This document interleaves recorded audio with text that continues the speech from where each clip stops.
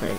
Alright, hello mga basketball fans. Welcome to my channel. This is Kyle, and for today's video, okay, titignan natin. Okay, we're going to see the NBA standings, alright, as of November 9, 2019. Alright, NBA standings, updates, and the upcoming games mga basketball fans. Alright, so yun nga, for the NBA standings as of November 9, 2019. Dito tayo sa Eastern Conference. Okay, number 1 team on the Eastern Conference is the Boston Celtics. Alright, with their 6 wins, 1 losses. Okay, number 2 Raptors. Number 3 Heat. Number 4 Bucks. Okay, number 5 76ers.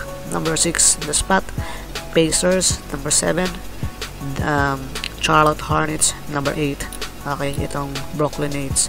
Okay, followed by 9, 10, 11 Pistons, Cavaliers, Hawks.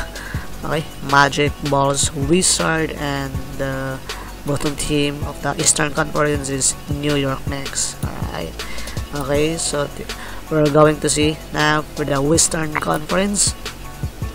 Here it is, as expected. Okay, the favorite team for the season, the Los Angeles Lakers, with their 7 wins and 1 loss.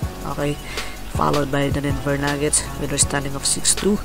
Okay, and Clippers number 3, Jazz number 4. Okay, number 5 Rockets, number 6 Mavericks, 7 Spurs, number 8 Suns. Alright, ito yung mga top 8 for the Western Conference. And for the bottom teams, Timberwolves, Thunder, Trailblazers, Kings, Grizzlies. Number 14 is Warriors, and number 15 itong the Pelicans. Okay, as we all know, Warriors, okay, yun nga, natamaan sila ng mga injury players, especially yung mga star players nila, Klay Thompson, Stephen Curry. At itong Pelicans, itong si Zion Williamson is not playing yet because of still the injury. Alright, so it seems that itong Lakers, magbalik ang rivalry between the Boston Celtics and the Los Angeles Lakers, mga basketball fans. Alright, so napakagandang upcoming games between the Boston Celtics and the Los Angeles Lakers. Okay, so we are going to see now is the upcoming games for today, November 10, 2019. So upcoming games mga basketball fans is today at 6 AM Philippine time is Spurs versus Celtics.